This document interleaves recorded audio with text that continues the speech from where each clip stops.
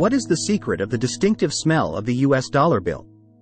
If you now have a US dollar bill in your hands, and you sniff it a little, you may feel that it has a distinct smell.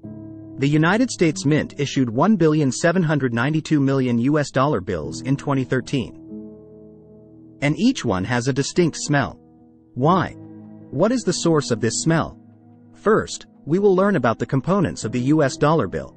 People call the American paper currency paper.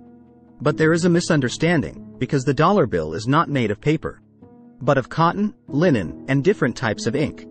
Because cotton and linen have a slight odor, experts believe that the ink itself is the source of the odor on the new paper. That may be true. Argentina has trained sniffer dogs to smell and detect ink in an effort to catch money smugglers. Other causes of odor? The first machine specialized in smelling money was developed. And gas chromatography, a device that performs quantitative and qualitative analysis of mixtures of organic compounds, especially volatile ones. And mass spectrometry were used to identify the smell of banknotes.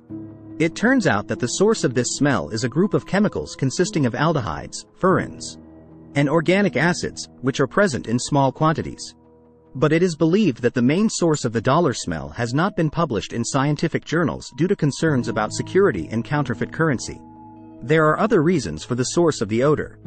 Generally speaking, bills are dirty because the fibers or fabrics are absorbent, which makes a dollar bill more susceptible to getting dirty.